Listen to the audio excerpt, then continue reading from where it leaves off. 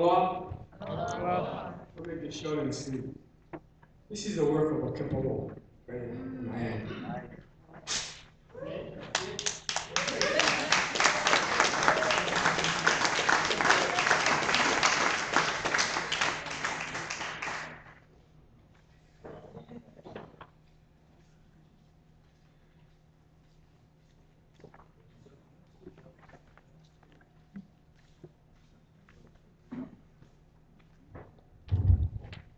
Hello. My name is Kini Burke. I'm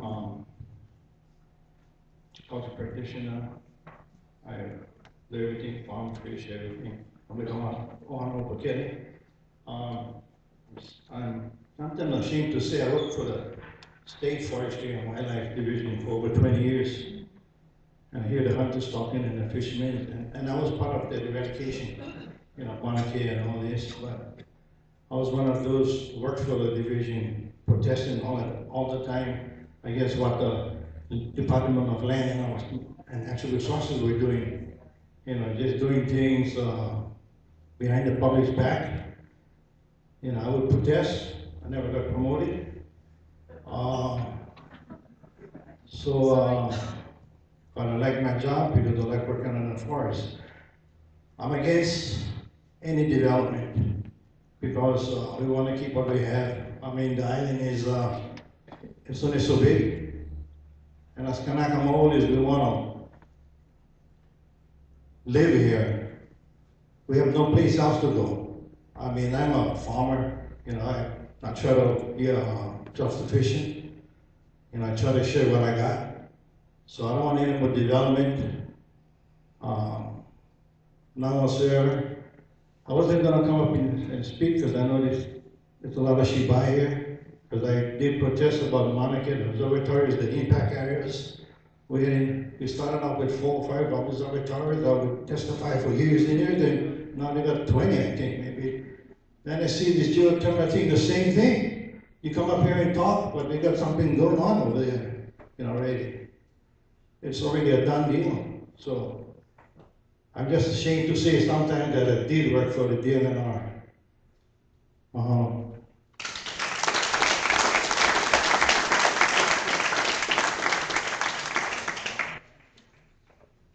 Anybody else want to come and testify? To give you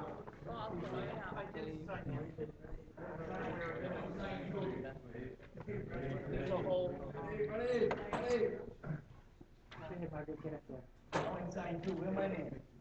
Sign on the back side. Yeah.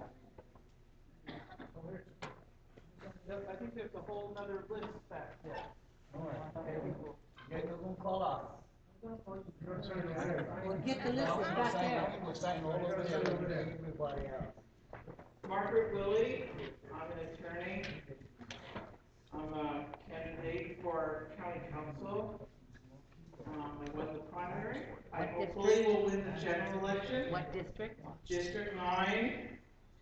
I also have a lawsuit against the state, trying to seek public access on the public lands for the people, and it's being denied. So here is a public use that's not being, DLNR saying no, and yet we're allowing our public lands to be turned into a commodity rather than a resource that's for sale. And I do have written testimony that I'll give you.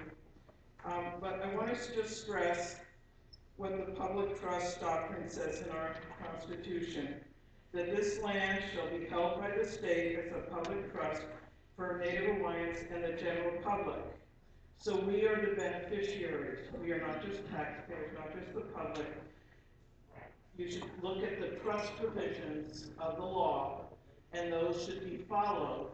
We are the people that benefit from it. The Supreme Court in 2000 said any developer under the public trust doctrine has the burden of justifying that the proposed use is consistent with the public use, access, and enjoyment.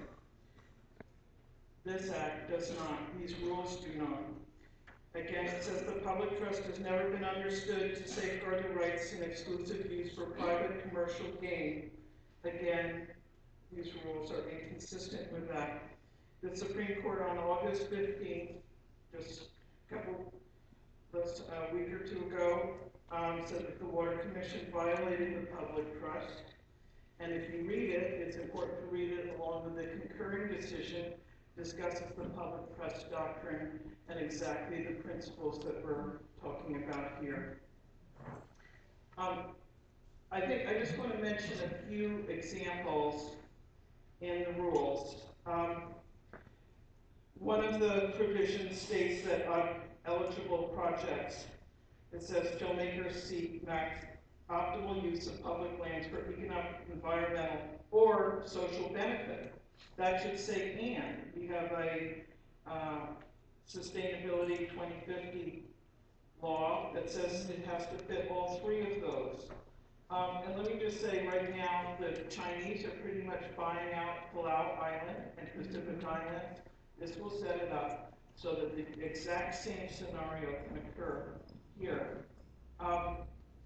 In terms of community input, you talk about one public meeting. A meeting will mean, without saying the word hearing, without having a quote-unquote hearing, there'll be no right to public review, administrative, or judicial.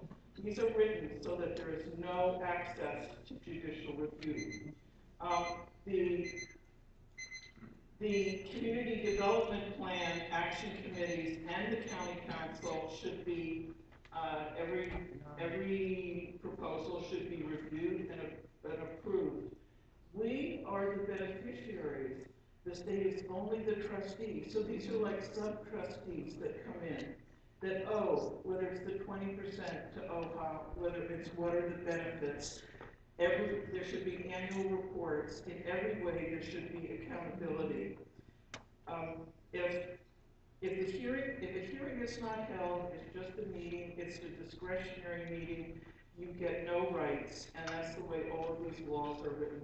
Everything here is where, such as the water and different examples, are said to be paid for by the public or by the adjoining landowner, or such as the water, it should be paid for by the developer. I mean, to put it on us, the taxpayers.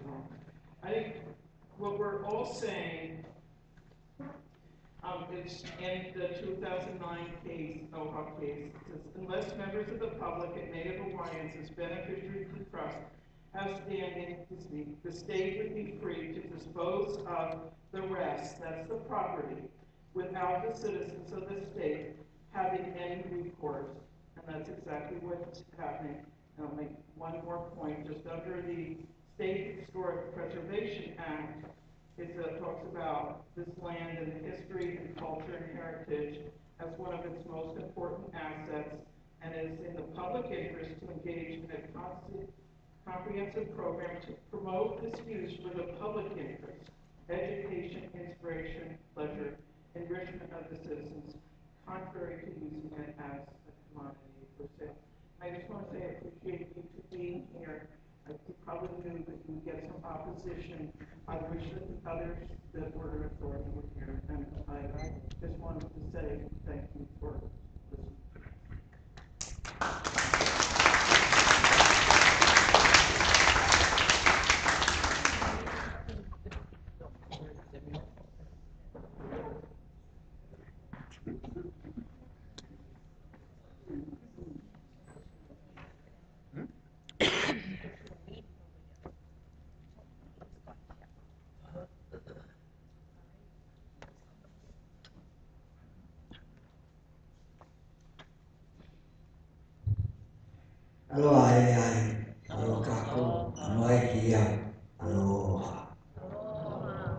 My name is Abel.